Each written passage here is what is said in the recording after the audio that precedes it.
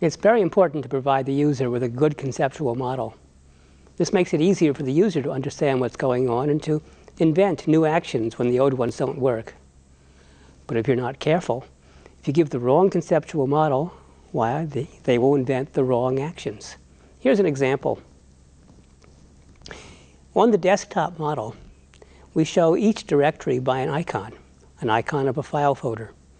The icons are within the window.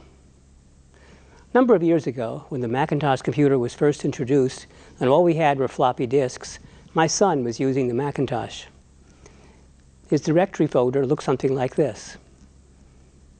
When he tried to save a file, he was told at one point, "I'm sorry, there's not enough room to save your file."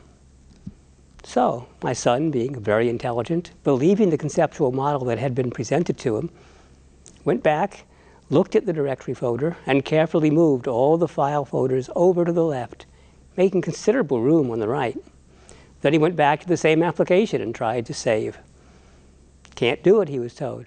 "No room." Why not? Look at the screen. There's plenty of room.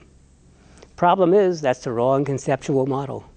Room in the picture on the screen is not the same as room on the floppy disk.